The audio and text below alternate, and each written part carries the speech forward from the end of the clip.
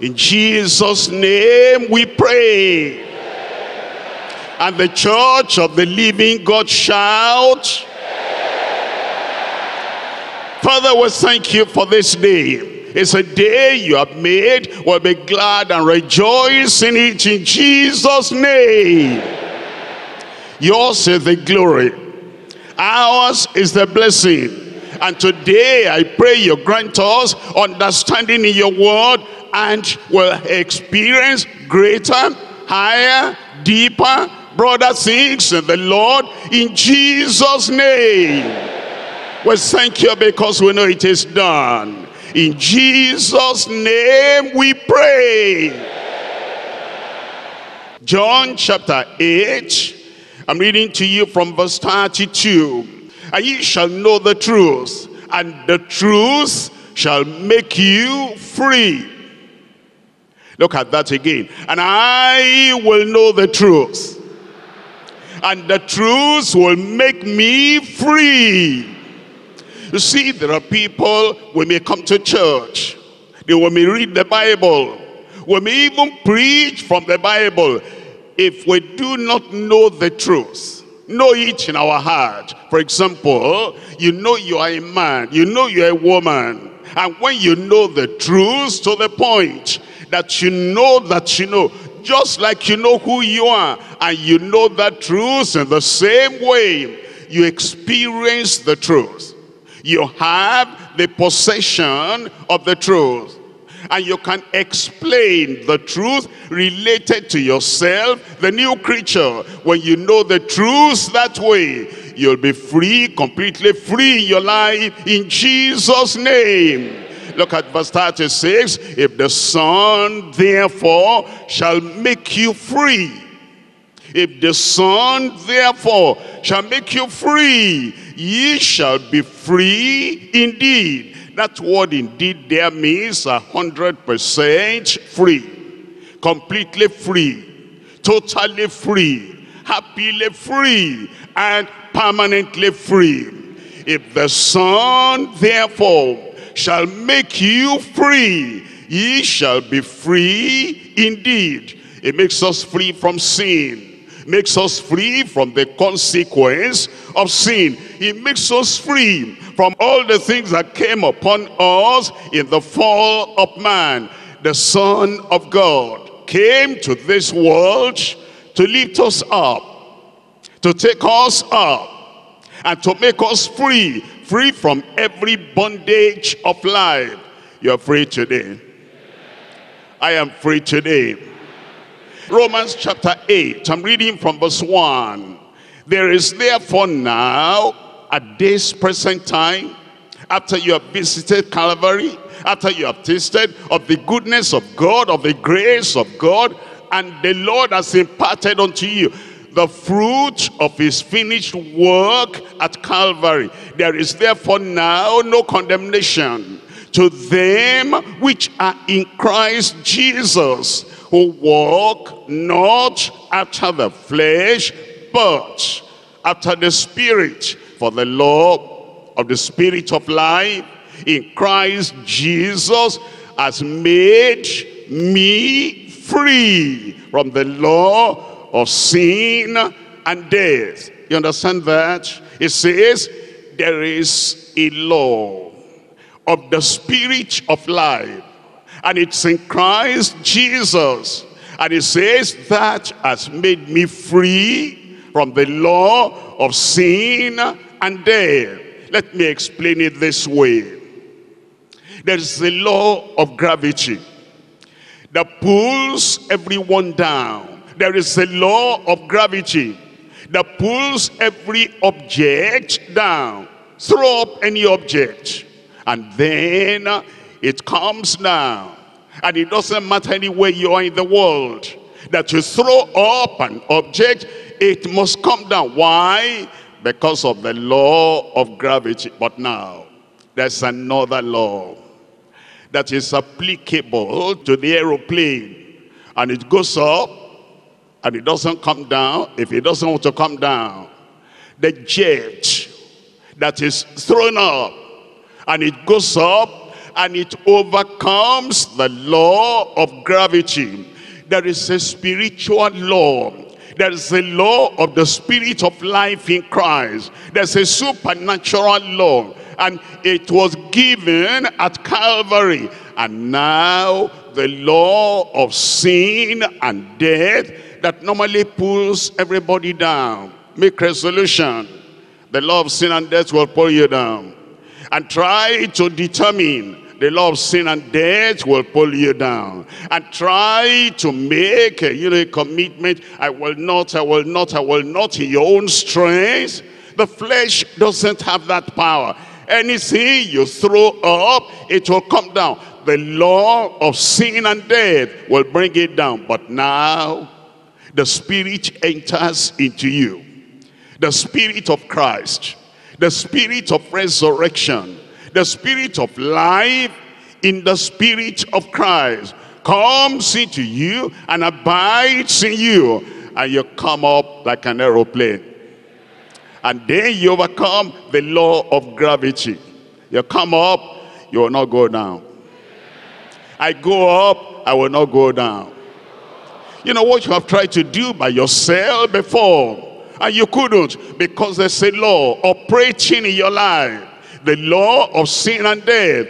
But now, because you are born again, now because you are a child of God, the law of the Spirit of life in Christ Jesus has made you free from the law of sin and death. In verse 3, for what the law could not do, in that it was weak through the flesh, God sending his own Son in the likeness of sinful flesh, and for sin, condemned sin in the flesh. Look at verse 4, that the righteousness of the law might be fulfilled in us, who walk not after the flesh, but after the Spirit. Somebody there say amen. That's the freedom we're considering. Today we're looking at the message, the purposeful freedom of true believers in Christ. The purposeful freedom of true believers in Christ. Divided to 3 points. Number 1, our privilege as transformed sons of God. Our privilege, your privilege, my privilege, our privilege, all of us as transformed sons of God. Number 2, our purity as true saints of God. Our purity, it purges us, it cleanses us, it purifies us, it sanctifies us, it makes us holy, it sets us free. He breaks every yoke, and he weakens the power of the devil and the power of sin in our lives.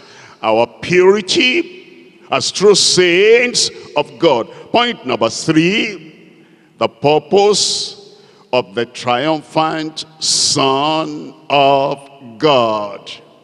The purpose of the triumphant Son of God. Number 1, our privilege as transformed sons of God. We're coming back to 1 John chapter 3, verses 1 and 2. Behold, what manner of love the Father has bestowed upon us. Behold, what does that mean? It says, don't think about any other thing. Don't focus attention on any other thing. Don't even remember the things of the past before that conversion took place. Behold, look at it, gaze upon it, think about it, appropriate it for yourself, embrace it. Behold, what manner of love the Father has bestowed upon us, that we shall be called the sons of God. Therefore, the world knoweth us not, because it knew him not. Beloved, now are we the sons of God, and it does not yet appear what we shall be. But we know that when he shall appear, we shall be like him, for we shall see him as he is. We shall see him as he is. And even today, we need to see him as he is.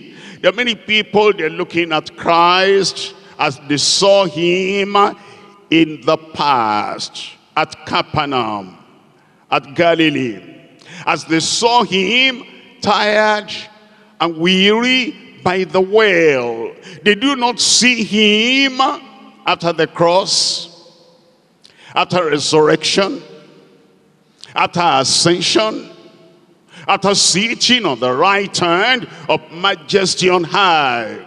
You know, anytime you come before the Lord and anytime you pray, what you get depends on how you see the Lord.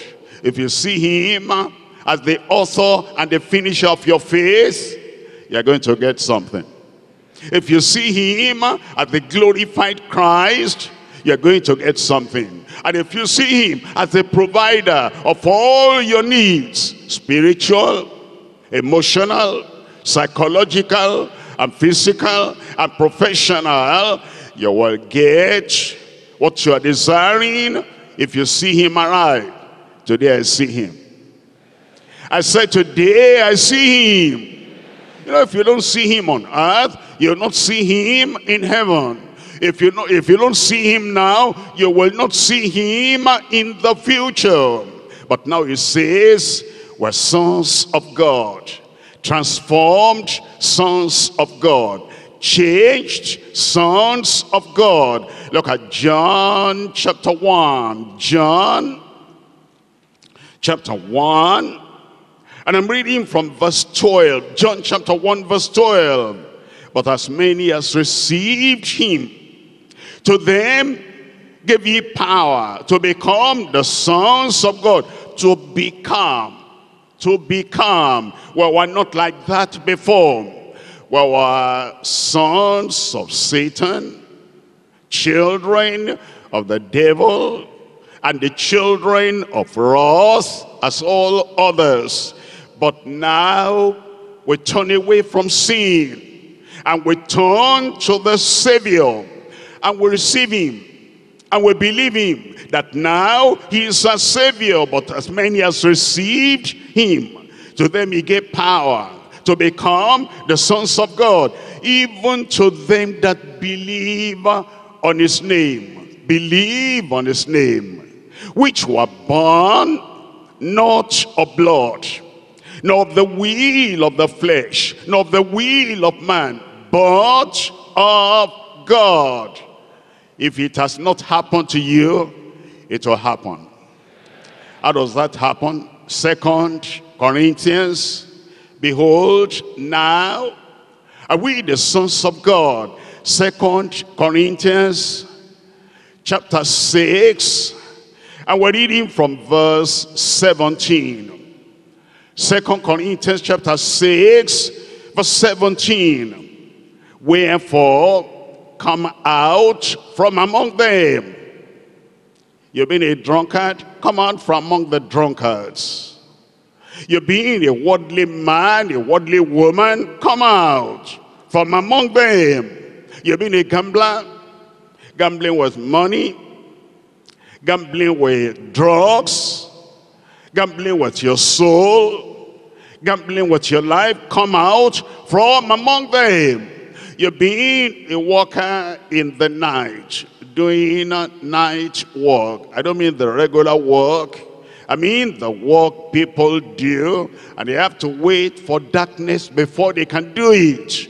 Come out from among them. You've been an occultic man, a man in the gang. You want to become a child of God because you cannot get anything from the devil without paying for it eternally. Anything you get from the devil, you're going to pay for it forever and ever, and you're going to be with the devil for all eternity. But there's nothing you get from the devil that you cannot get multiplied fold from Christ.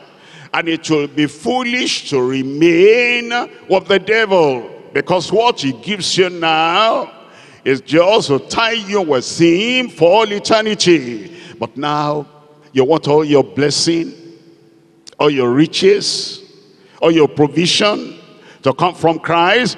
Wherefore, come out from among them and be ye separate, says the Lord, and touch not the unclean thing, and I will receive you. And I will receive you.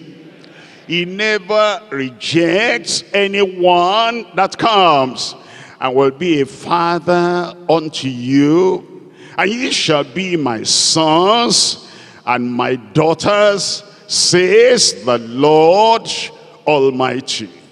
Somebody say amen over there. And as you become a child of God, the Spirit of God bears witness in your heart. You're now a child of God. Romans chapter 8. Romans chapter 8. We're reading from verse 14. Romans chapter 8. Reading from verse 14. Here it tells us in verse 14.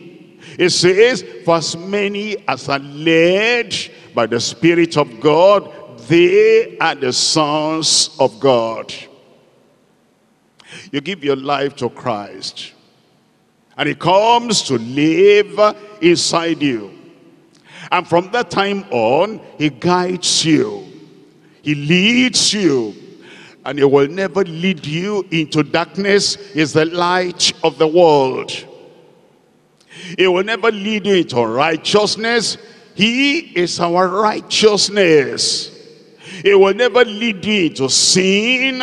He's a savior from sin. Anyway, he guides you. For any reason, he has to guide you. He guides you into the light. He guides you into more of his grace. He guides you into a life of righteousness and victory. For as many as are led by the Spirit of God, they are the sons of God. For ye have not received the spirit of bondage again to fear. Spirit of bondage is cancelled in your life. The spirit of fear is cancelled from your life. The spirit of timidity, you want to do something, you cannot rise up and do it. Spirit of discouragement, cancelled in your life in Jesus' name. For we have not received the spirit of bondage again to fear, but we have received the spirit of adoption, whereby we cry, Abba, Father. The Spirit beareth witness with our spirit that we are the children of God. And if children, then heirs, heirs of God, and joint heirs with Christ, if so be that we suffer with him, that we may also be glorified together. Somebody say amen.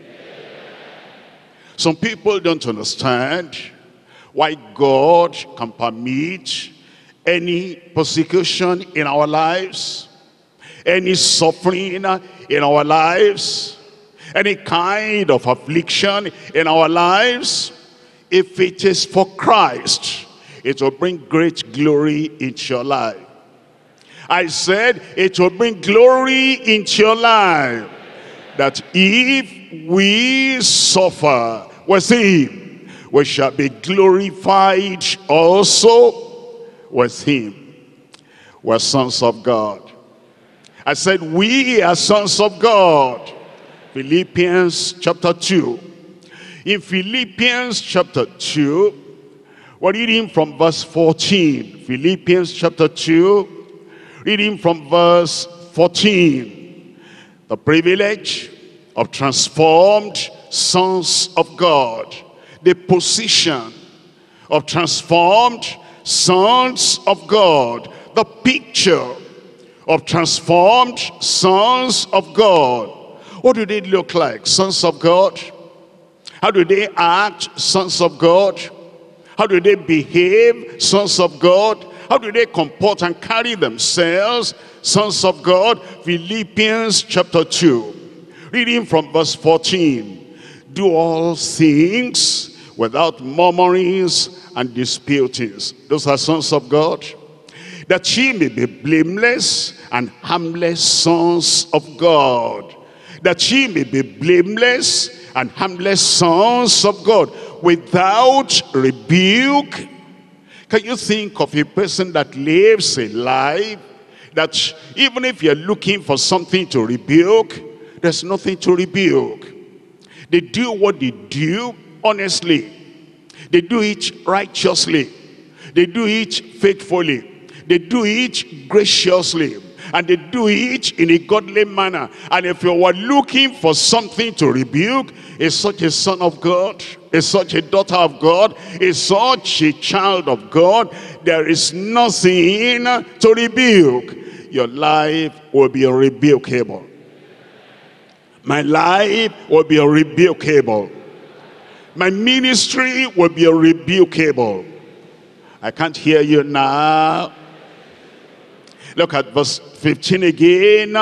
That ye may be blameless and harmless, the sons of God, without rebuke, in the midst of a crooked and perverse nation, among whom ye shine as lights in the world, holding forth the word of life, that I may rejoice in the day of Christ, that I have not run in vain, neither labored in vain. I will rejoice over you when we get to the other side. God will rejoice over you when you get to the other side. Christ will rejoice over you when you get to the other side. Transformed, harmless, blameless, unrebukable sons of God. We're looking at Galatians chapter 2. Galatians chapter 2. And I'm reading from verse 20. I am crucified with Christ. Nevertheless I live. Yet not I, but Christ liveth in me. Christ will live in you. Can you think about somebody is going along the street and is smoking, bringing out smoke, a walking chimney, trying hell before he gets there. And then you run after him, you say, I want to talk to you about Christ. Oh, he says, don't worry. Already know Christ. True. Yes. Everything I do is not me, but Christ liveth in me. You say, how about this one in your mouth? It says, it's not me. It says, it's Christ that lives in me that is doing that. Do you accept that? I said, do you accept that? You find somebody, two of them, they're fighting. And they're using abusive language. And they're violent. And then you approach them and say, let there be peace now. Why are you fighting? What's the problem? And you try to separate them. And then you after separating them, you want to preach Christ to them. And then you say, I want to talk to you about Christ before I go. Oh, it says, one of them said, but I know Christ already. Everything I do, Christ liveth in me. Does Christ fight? What are you? I said, does Christ fight? No. When Christ lives in us, is the Prince of Peace.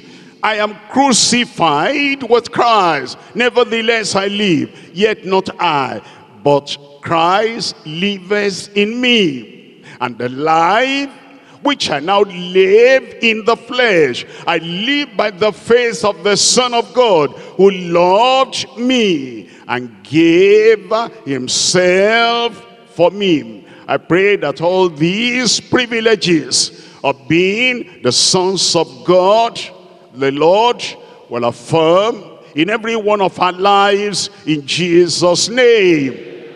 Point number 2, the purity as true saints of God.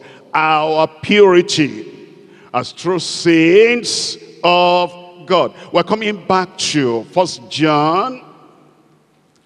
We're reading from chapter 3, 1 John chapter 3.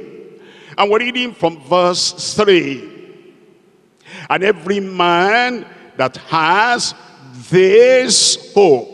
What kind of hope? Already in verse 2 it said, we shall be like him, for we shall see him as he is. We shall be like him, risen, ascended to heaven, glorified, and our body totally transformed, that we wear a glorified body, heavenly body. That's the hope. Everyone that has that hope of getting to heaven and being with Christ and seeing those angels and walking on the streets of gold, everyone that has this hope of getting to heaven purifies himself even as he is pure. He has said in verse 2, he has said, we shall see him as he is. You see, you have believed in Christ over here now on earth, and you have not seen him. And he says, the people that have the hope, that they don't just want to come to church and be a religious man, a religious woman. They're coming because they want to see him on the final day.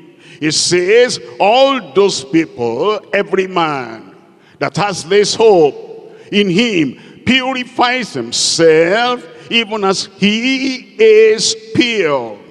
Our purity as true saints of God. Look at verse 5.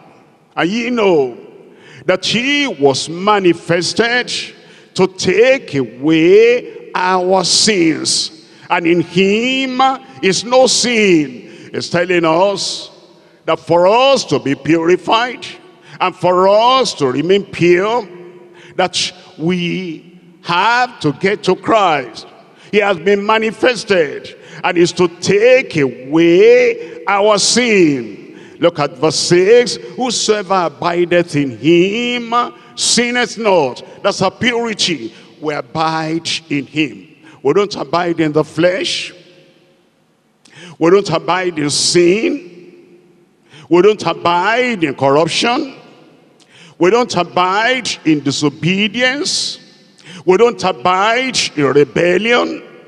We don't abide in evil. Whosoever abideth in him sinneth not. Look at verse 7.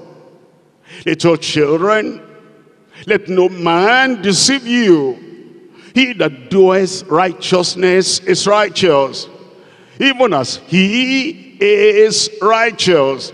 Look at verse 9. Whosoever is born of God does not commit sin. That's me. I said that's me. It's not just word of mouth. That is me. You know, you've come to Christ and he has the power. Christ Jesus has the power.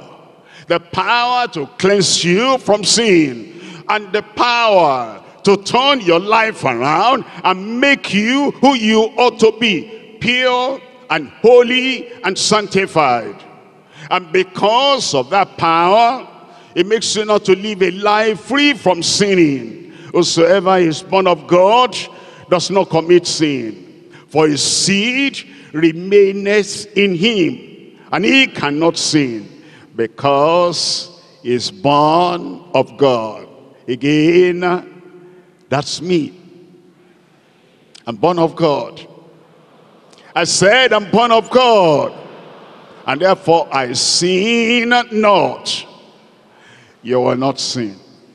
Verse 10, in this the children of God are manifest, and the children of the devil. Whosoever doeth not righteousness is not of God, neither he that loveth not his brother. I love my brothers. I love my sisters. And I will not do anything that will injure them. Say that. Anything that will injure my brothers and sisters spiritually. Anything that will injure my brothers and sisters emotionally. Anything that will injure my brothers, and sisters physically. Anything that will injure my brothers and sisters in their family. I will not do anything like that. You will not. I said you will not. The grace to remain righteous, it will give to everyone. The love to remain righteous and pure, it will give to everyone. Look at 2 Corinthians chapter 7. I was looking at verse 1. 2 Corinthians chapter 7. We're reading from verse 1. Having therefore these promises, dearly beloved, this is how you keep yourself pure. Do it for yourself. Let us cleanse ourselves from all filthiness of the flesh and spirit, perfecting holiness in the fear of God. Perfecting holiness in the fear of God. What does that say? When somebody does not even make an effort to be holy and remain holy, he does not have the fear of God. When somebody deliberately plunges himself to anything that is unholy, unrighteous, ungodly, he does not have the fear of God. He doesn't have the love of God. He doesn't have the grace of God. He doesn't have the fear of God. And such people are not on their way to heaven. If we're on our way to heaven, you follow peace with all men, and holiness, without which no man shall see the Lord. Somebody say amen. Romans chapter 6. In Romans chapter 6, we're reading from verse 6. Romans chapter 6, we're reading from verse 6. In verse 6, knowing this, we know this by experience. Knowing this, we know this by personal possession. Knowing this, we know this by the present victory that we have. Knowing this, that our old man is crucified with him. The old man, the old nature, the old creature, the old habit is crucified with him. Let me explain. You know, when you hear of a lion, you're afraid of the lion. You run away and keep at the greatest distance from the lion. Why? Because the lion has the nature of devouring and destroying and slaying and killing and tearing in pieces. But when the lions are there and the power of God comes in the midst of the lions, the nature to devour, the nature to destroy, all that vanishes away.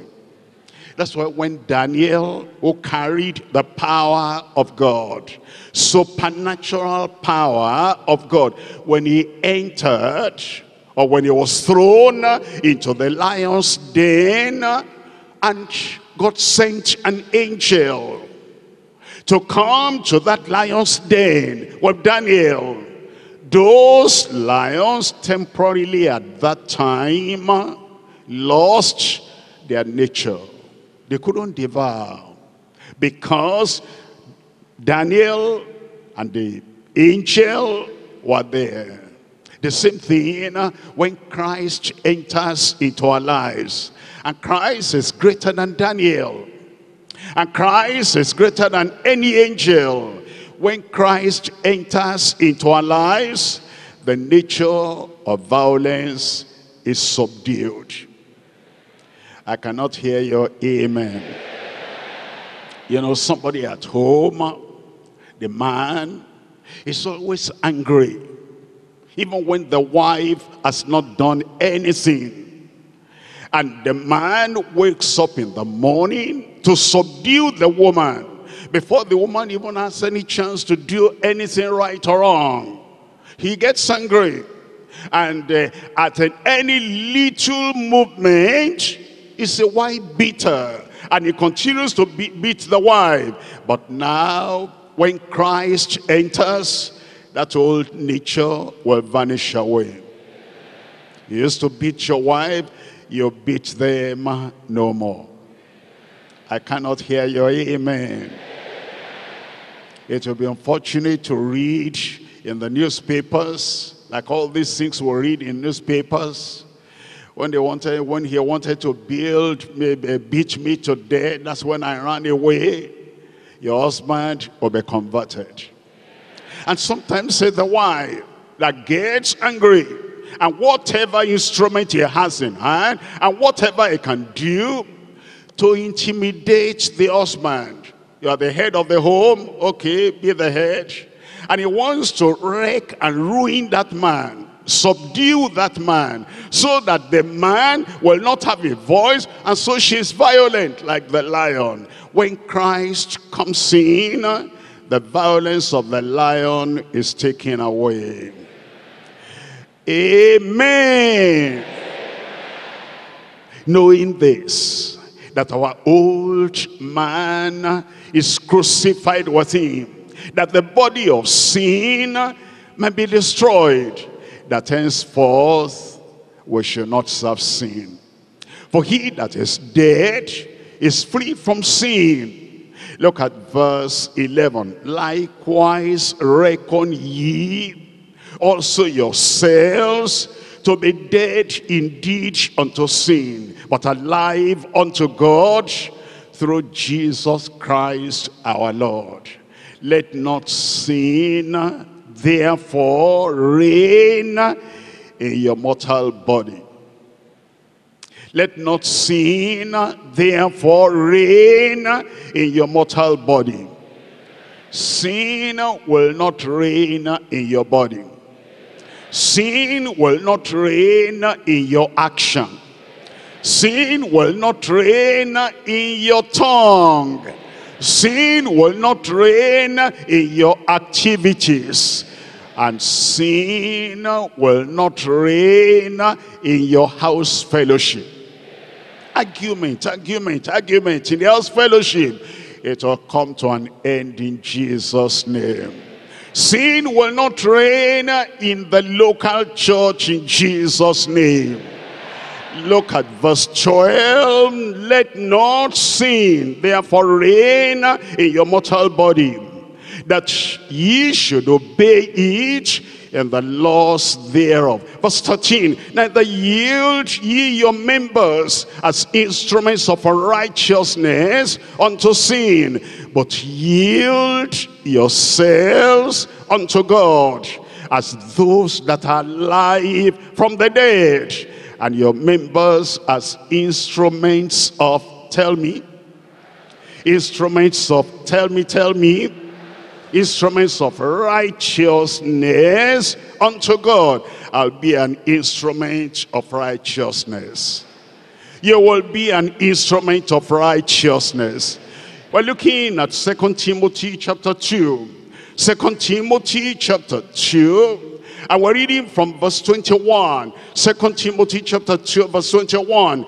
If a man therefore purge himself from these, everyone in a Deeper Life Bible Church location should understand, I need to purge myself. I need to purify myself. If a man therefore purge himself from these, he shall be a vessel unto honor. You'll be a vessel unto honor. I'm a vessel unto honor. Sanctified and meet for the master's use and prepared unto every good work. Flee also youthful lusts, but follow righteousness, faith, charity, peace with them that call on the Lord out of what kind of heart? A pure heart. We come to point number 3 now. The purpose of the triumphant Son of God. The purpose of the triumphant Son of God. We're coming to chapter 3 of 1 John. 1 John chapter 3, the second part of verse 8. For this purpose the Son of God was manifested, that he might destroy the works of the devil. True? Real? Possible? In your life? In your family? Every work of the devil will be destroyed. For this purpose the Son of God was manifested, that he might destroy the works of the devil. Anything that is the work of the devil, you will not accept, you will not hide, you will not hold, you will not tolerate in your life, in your spirit, in your soul, in your body, in your family. Somebody is bringing in something, and then you say, what's that? And then you pick it up, you look at it front and back. This is not of God. Anything not of God is of, anything not of God is of the devil. And that thing that comes into your home, and you say, this is not of God, this of the devil, it will be destroyed from your family. On your wife, every work of the devil destroyed. That wife is supposed to love you and to take care of you until a long time. You know, we say until death do us part. But you can tell that death, I love this, my wife. You cannot come in and take my wife now. Go. Your wife will abide, and death will go away in Jesus' name. And anywhere you go and every time you move about, you move in the consciousness that every work of the devil will be managed, tolerated, kept in a corner, loved, excused. What's to be done to the work of the devil? I said, what's to be done to the work of the devil? From the top of your head to the tip of your toe. Every work of the devil is destroyed in Jesus' name. Look at how Jesus did it. I'm reading to you from Acts chapter 10. Acts chapter 10. And I'm reading from verse 38. Acts chapter 10, verse 38. How God anointed Jesus of Nazareth, with the Holy Ghost and with power, who went about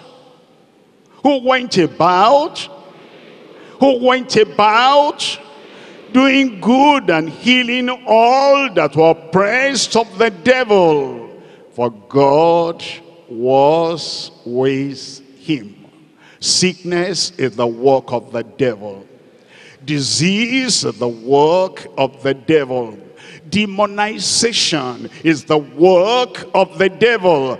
Every work of the devil, disease or demons, they're canceled from your life in Jesus' name. That's why he came. He came to destroy the works of the devil. They are gone. I said they are gone. And if you left anyone back at home today because you couldn't even bring them because of the work of the devil, before you got back home, she is well in Jesus' name. Luke chapter 4. Luke chapter 4. I'm reading from verse 18. Luke chapter 4, verse 18. The Spirit of the Lord is upon me, because he has anointed me to preach the gospel to the poor. He has sent me to heal the brokenhearted, and to preach deliverance unto the captives, and the recovering of sight to the blind, to set at liberty them that are bruised. That's what he came to do. He came to destroy all the works of the devil, to preach the acceptable year of the Lord. And he closed the book, and he gave it again to the minister, and sat down. And the eyes of all them that were in the synagogue were fastened on him. And he began to say unto them, and is beginning to say unto us, this day is this scripture fulfilled in your ears. This day is this scripture fulfilled in your life. This day is this scripture fulfilled on your wife, on your husband. This day is this scripture fulfilled in your children. This day is this scripture fulfilled in your grandchildren. The works of the devil are destroyed in Jesus' name. Verse 32, and they were astonished at his doctrine. They were astonished at his doctrine, for his word was with power. His word was with power. Verse 36, and they were all amazed, and spake among themselves, saying, what a word is this? For with authority and with power he commanded unclean spirits, and they come out. And they come out. Colossians chapter 2. In Colossians chapter 2, remember, for this purpose the Son of God was manifested, that he might destroy the works of the devil. Colossians chapter 2, reading from verse 15. Colossians chapter 2, verse 15. And having spoiled principalities and powers in your life, having spoiled principalities and powers in your family, having spoiled principalities and powers, he made a show of them openly, triumphing over them in it. He made a show of them openly. He will disgrace the devil openly in your family. Openly, he will disgrace all the enemies of your progress in Jesus' name. Even people will testify about you. They say, look at that man. If you have any evil intention, don't go near him. Otherwise, something always happens. That those who want to oppress him, destroy him, they're always disgraced openly. Even unbelievers will be warning fellow unbelievers concerning you. That man, that woman, if you don't want open disgrace, open shame, don't go near him to do evil, because he carries the power of God. In your life, I will record a testimony. I said, in your ministry, I will record a testimony. He made a show of them openly, triumphing over them in it. He came to destroy the works of the devil, and every work of the devil around you, anywhere near you, the fire of the Holy Ghost will burn them up. Hebrews chapter 2. Hebrews chapter 2. And I'm reading from verse 14. Hebrews chapter 2 verse 14. For as much then as the children are partakers of flesh and blood, he also himself likewise took part of the same, that he through death might destroy him that has the power of death, even the devil. He has now destroyed him that has the power of death, even the devil. That's why I can assure you that you will not die prematurely. All your days on earth will be accomplished victoriously in Jesus' name. Sin is conquered, and all the consequences of sin are removed away from your life. Do you know that the curse that is troubling people in the world cannot touch you anymore? Because for this purpose, the Son of God was manifested, that he might destroy the works of the devil. We're looking at Galatians chapter 3. Galatians chapter 3. I'm reading from verse 13. Galatians chapter 3 verse 13. Christ has redeemed us from the curse of the law, being made a curse for us. For it is written, cursed is everyone that hangeth on a tree, that the blessing of Abraham might come on the Gentiles through Jesus Christ, that we might receive the promise of the Spirit through faith. Somebody there is a possessor today, a receiver today. You'll be full. I said you'll be full. It's going to make you full in Jesus' name. Remember the purpose why he came? He came that he might destroy the works of the devil. We're looking at Luke chapter 13. Luke chapter 13 verse 11. And behold, there was a woman which had a spirit of infirmity. Infirmity, there's a spirit behind that. Deformity, there's a spirit behind that. Disease and sickness, there's a spirit behind that.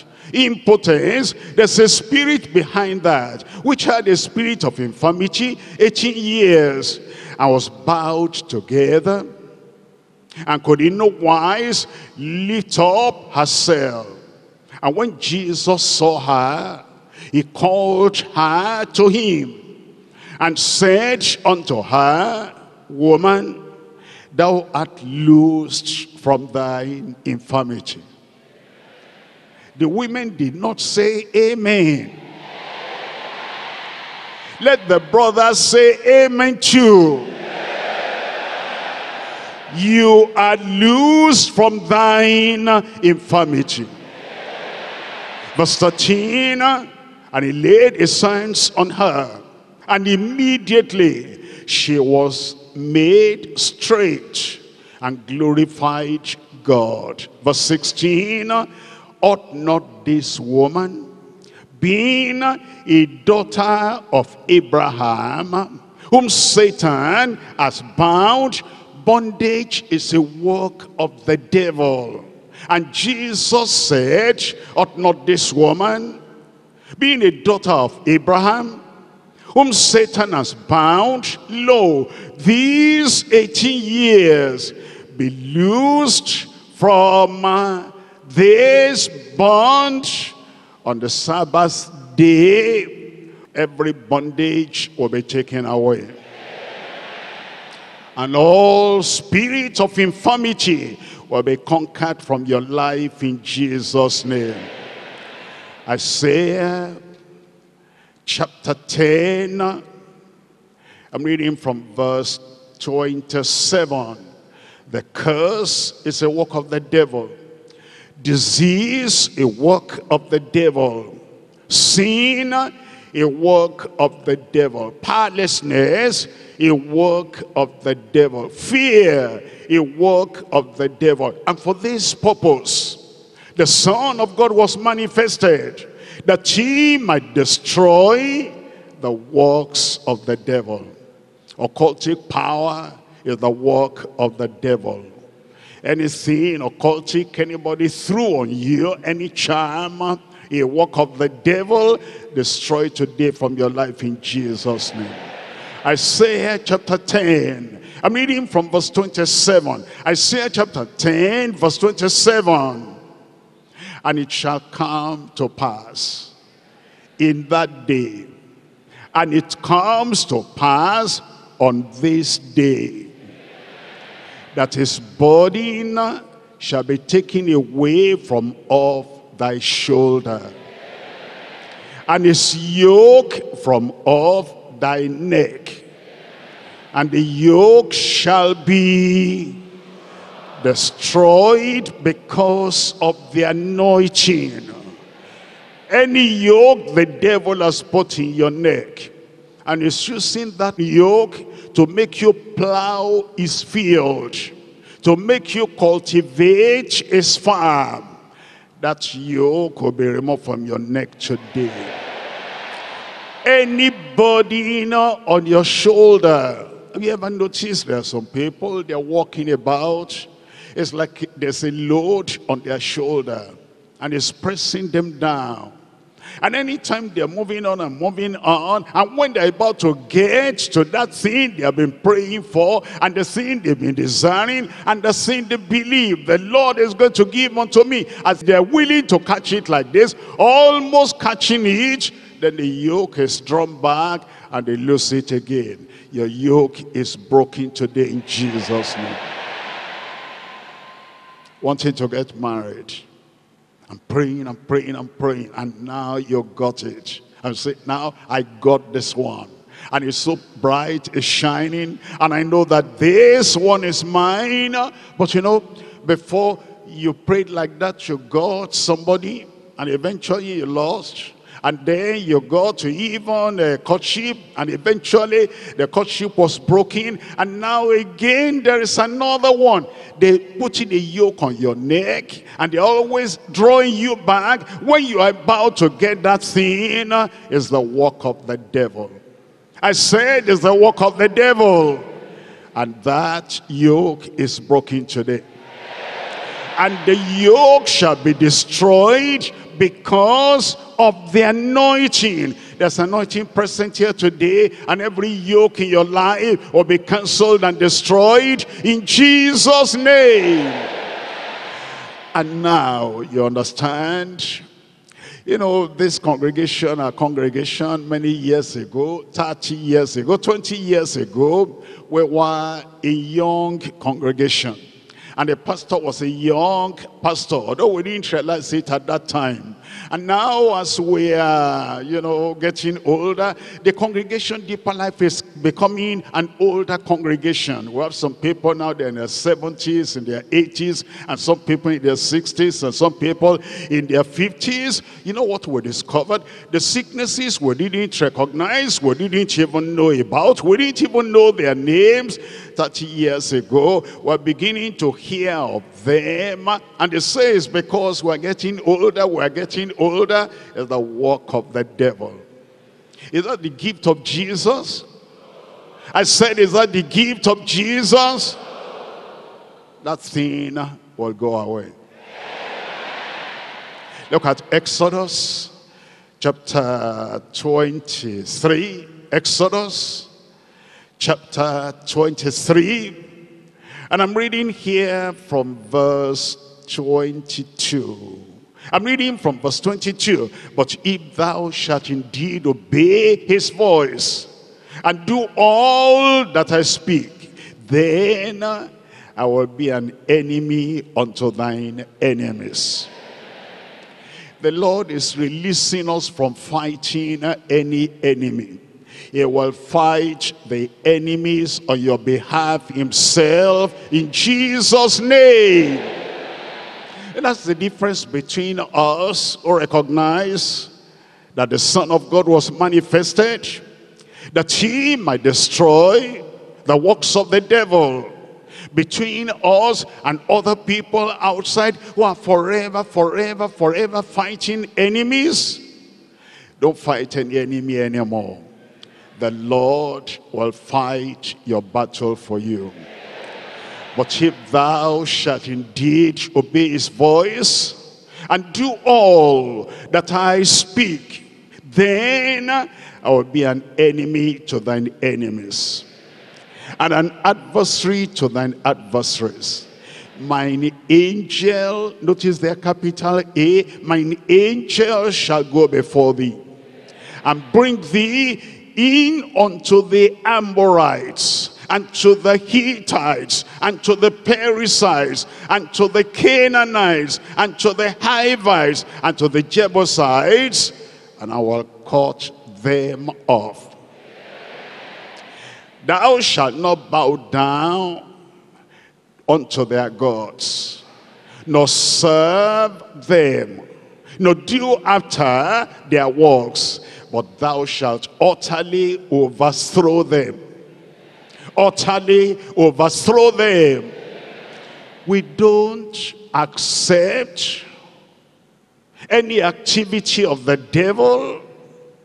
We don't accept or tolerate any uprising of the devil and say, it's the last days. That's how the world is. Satan wants to have a seat in the church. Demons want to have a seat in the church. And opposers of sound doctrine want to have a seat in the church. It's the last days, let them alone. No, we're going to overthrow every one of them. In your little corner, house fellowship, in your little community, local church, and in your church, district church, or in the group, you don't say it's the last days and this is what will be happening in the last days. It's happening in the world, and the world is coming into the church, and then throw up your hands in helplessness.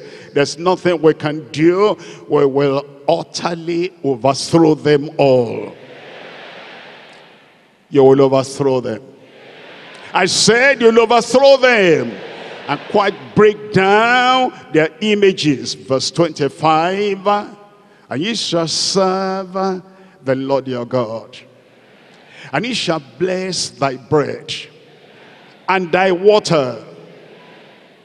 He shall bless thy bread and thy water.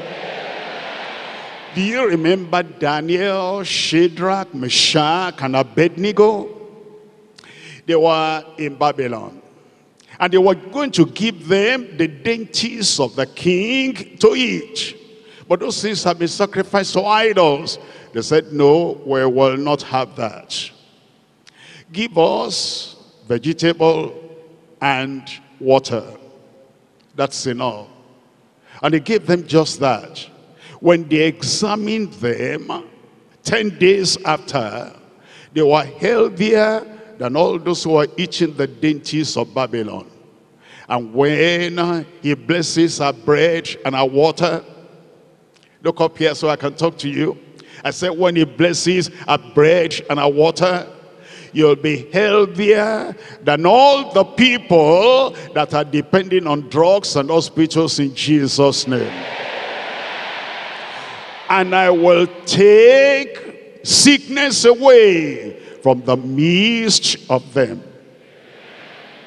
Verse 26, and there shall nothing cast their young, nor be barren in thy land. The last line there is so beautiful. I want to hear your voice. The last line there. Say it confidently. You will not die before you finish your work. You will not die before you finish your assignment. Every work of the devil in your life destroyed in Jesus' name. And the number of my days he will fulfill. The number of my days he will fulfill. The number of my days he will fulfill. It's starting now. I said it's starting now. I said it is starting now. Behold, what manner of love the Father has bestowed upon us, that we shall be called the sons of God. Therefore the world knoweth us not, because it knew him not. Beloved, now. Somebody shout now. Somebody say now. Raise your voice now. Now are we the sons of God, and it does not yet appear what we shall be. But we know that when he shall appear, we shall be like him. I'm going to get to heaven. I will get to heaven. I will see Jesus. I will see the Almighty God. I will see the Holy Ghost. I will see all the angels. I will see the patriarchs of old. I will see the prophets of old. I will see the Lord. We shall see him as he is. And every man that has this hope in him purifieth himself, even as he is pure. Whosoever is born of God does not commit sin. For his seed remaineth in him, and he cannot sin. I cannot sin. I will not sin. I must not sin. He cannot sin because he is born of God. For this purpose the Son of God was manifested, that he might destroy the works of the devil. Somebody shout amen. You are the one that the Lord is going to bless in the service today.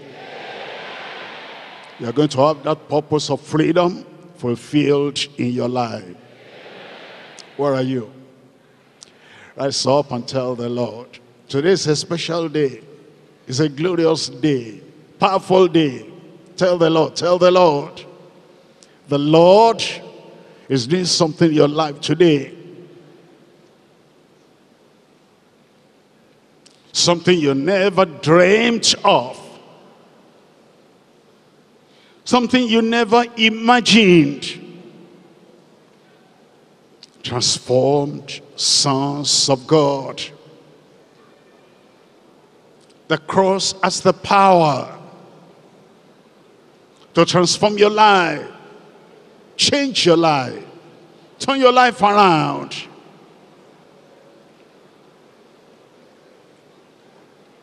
Be a spectacle of miracle. And let that spectacular thing happen in your life. Miracle of transformation. Remember days of old? Days of your early conversion? When life turned around? When life changed? And even people around you, they could point at you.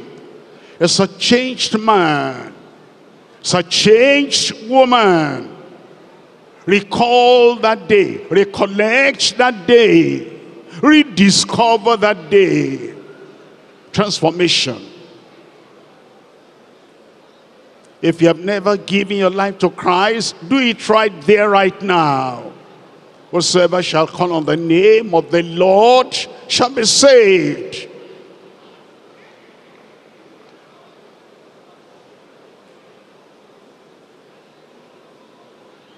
Let grace pour into your heart. Let the goodness of God take hold of your life and transform you.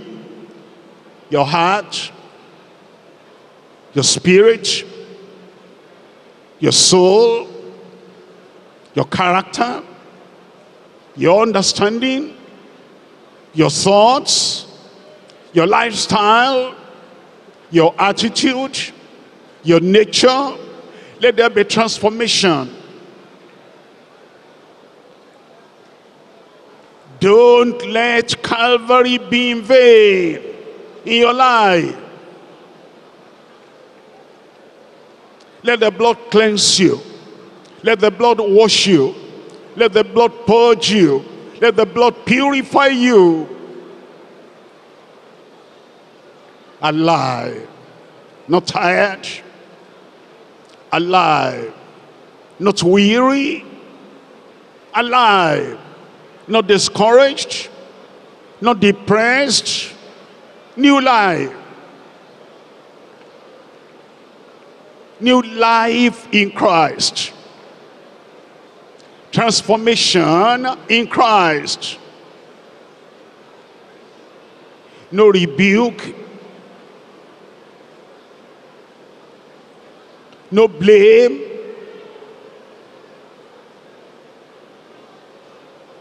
No harm. No filthiness. No sin. No weakness of character.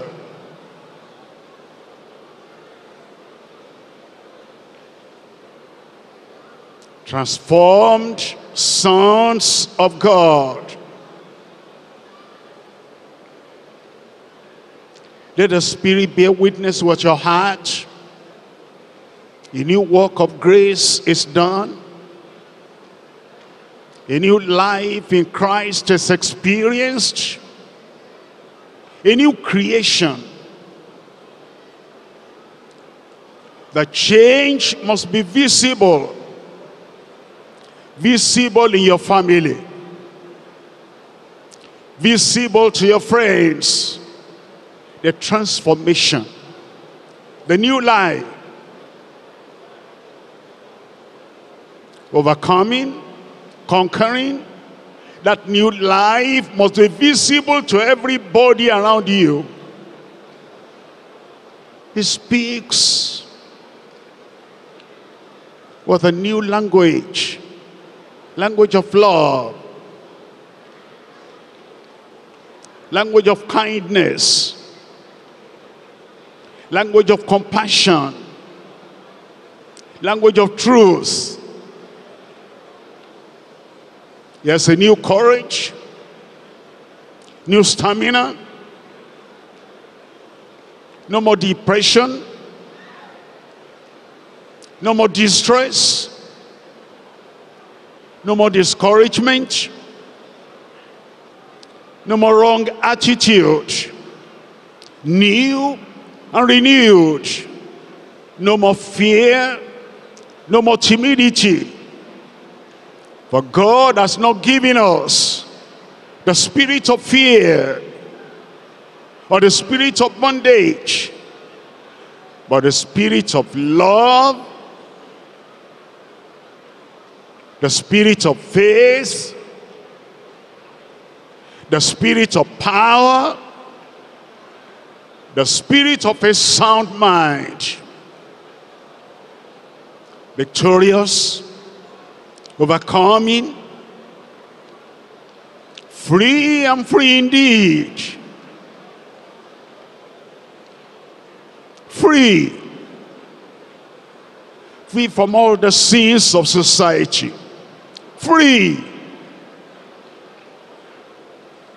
Free from all the disgraceful activities of society. Free.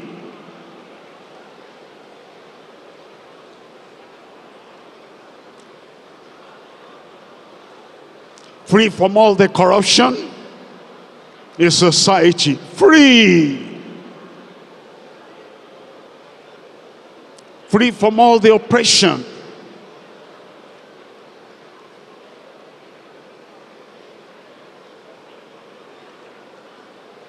Free from premature deaths. The spirit in the world, for a minor negligible sin, they go to kill themselves. Free from the spirit of premature death. A little sin, they divorce their wives, divorce their husbands. Free from that spirit of divorce, rampaging families in the world. Free. Rejoice in that freedom. Embrace that freedom. Total freedom. For your spirit, for your soul, for your body. Freedom. For this purpose, the Son of God was manifested, that he might destroy the works of the devil. Darkness, that's the work of the devil.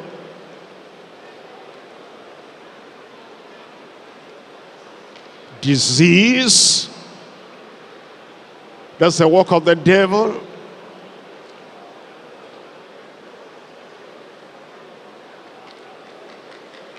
Depression, that's the work of the devil.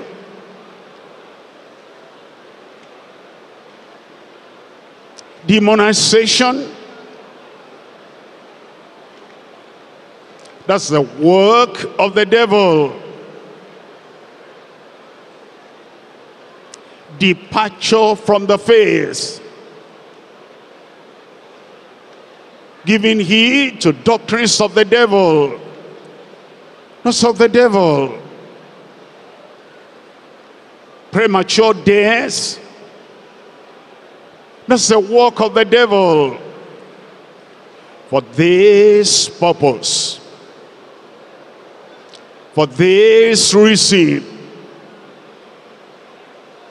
the Son of God, our Savior, our Lord, our healer, our deliverer, our sanctifier, was manifested, that he might destroy the works of the devil. Let him do it, and he'll make you strong, make you unconquerable, make you free, and free indeed. He cannot fail, He has never failed.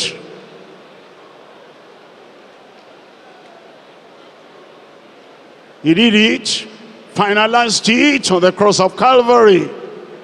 And he said, it is finished.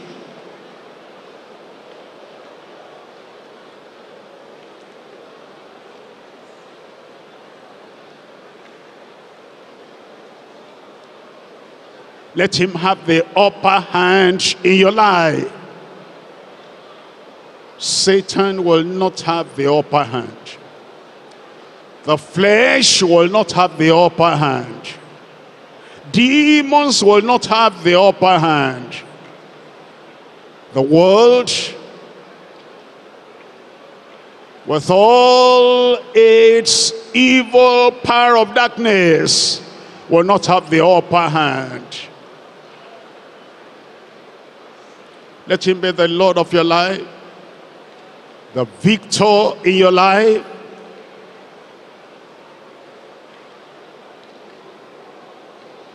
The captain of your salvation.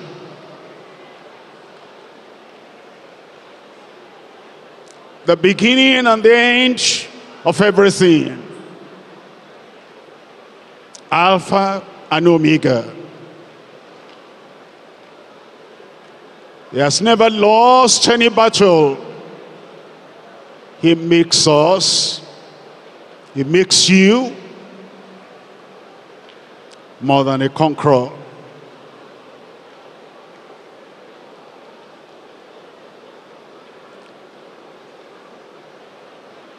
Receive the victory. Don't gamble with it again. Receive total freedom.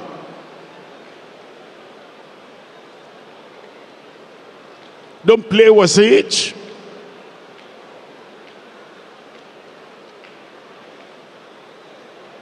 Receive the power to be more than a conqueror in every area of your life.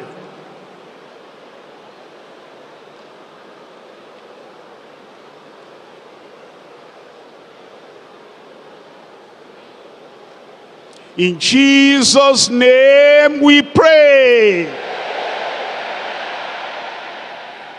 Transformed sons of God, in Jesus' name we pray.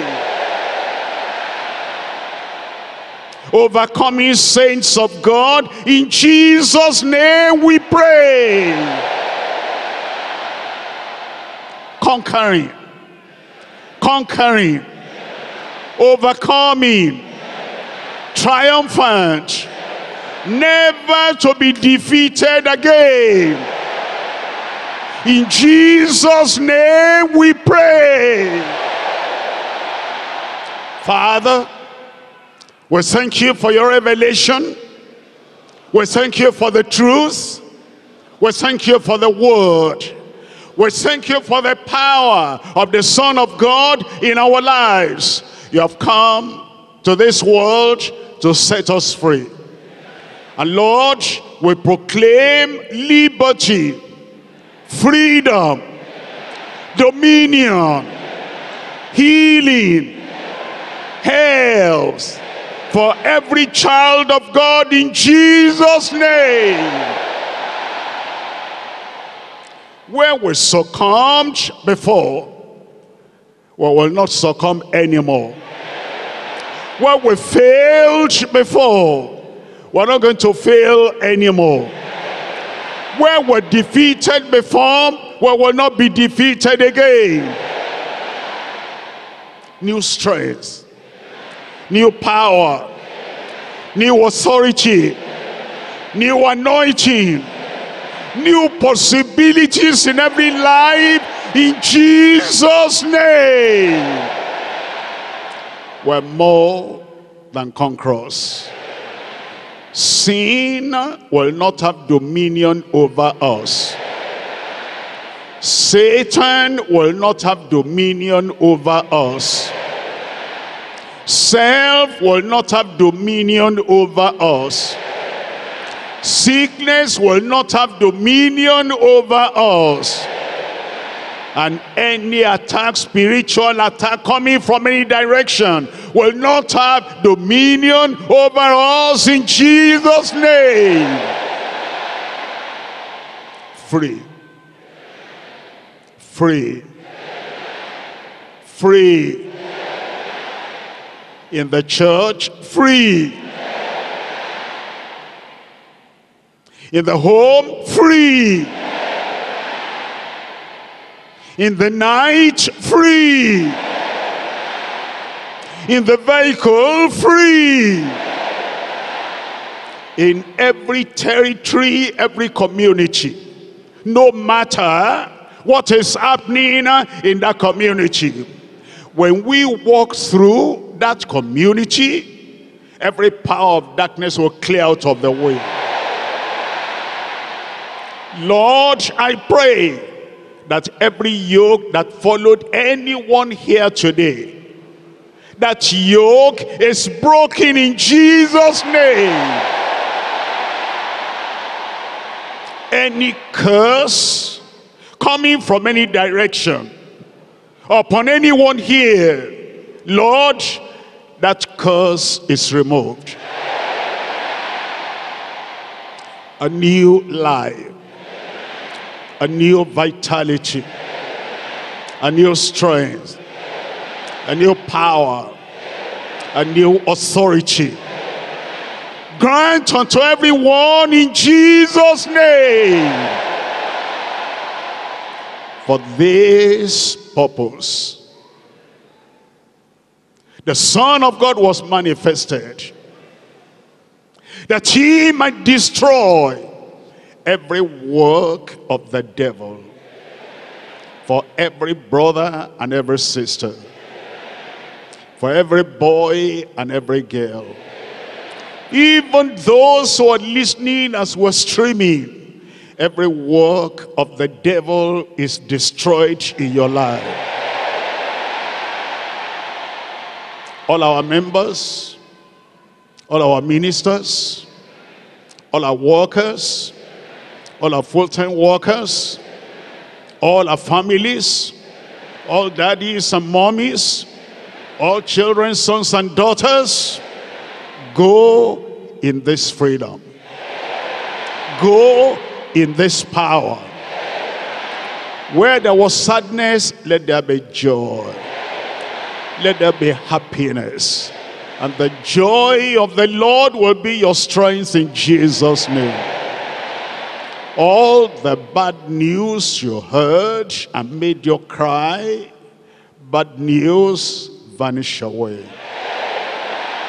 Good news in your life. Good news in your family. Good news in your surrounding. Every lack of your life is supplied. This day, the Lord make you first. Be the head and not the tail. Let the goodness of the Lord follow you henceforth, from now on, forever, in Jesus' name. As you have believed, so it is done in your life. Confirm each and every life, Lord. In Jesus' name I pray.